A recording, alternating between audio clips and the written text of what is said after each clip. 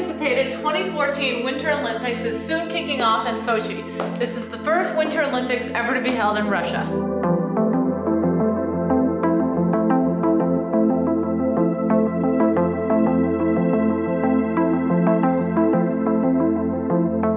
This leading international sporting event is the world's foremost competition, with more than 10,000 athletes from 200 nations competing. And worldwide, 3.5 billion of us will be tuning in. The opening ceremony will feature more than 2,000 performers, so why not invite some friends and family over to enjoy the pageantry? This latest in the creative entertaining series will show you some great ideas to add to the fun. What's better than caffeine, alcohol, and lots of sugar?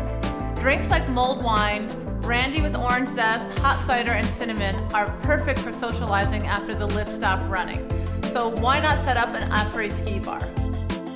Offer a wide range of brown beverages such as scotch, whiskey, brandies, cognacs. For any occasion that includes snow, champagne is always a go-to choice. Round it out with some sugar cubes and some bitters and orange peel to punch it up a notch.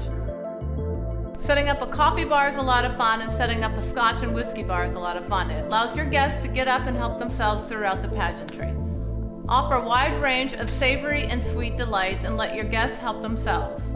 It's always fun to use the theme of the event that you're hosting. So for instance, this is the Winter Olympics, so why not decorate tasty delights with flags of the countries that are participating? Instead of choosing the 5 colors of the Olympic rings as the theme for this event, I chose a wintry display. So the Winter Olympics are kicking off in Sochi, Russia for the first time in Russia's history, and I'm here with Michael Mitchell from Pistols and Pedals. Someone wants to have a fun viewing party at home for the opening festivals. What do you recommend for flower arrangements? This is gorgeous.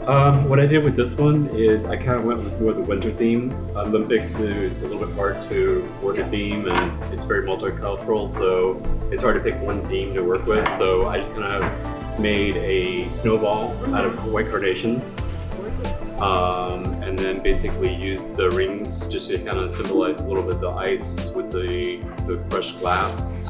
Very simple, very modern arrangement, all in silvers and clears and whites. Just kind of like a fun idea. It's beautiful, and I love the rings. I love that they're clear and not the 5 colors of the Olympic rings. It still has an amazing effect. Right. So this is a lot of drama and a lot of creativity. I mean, you created ice effect, you created the ring effect. Was it hard to do? Not terribly.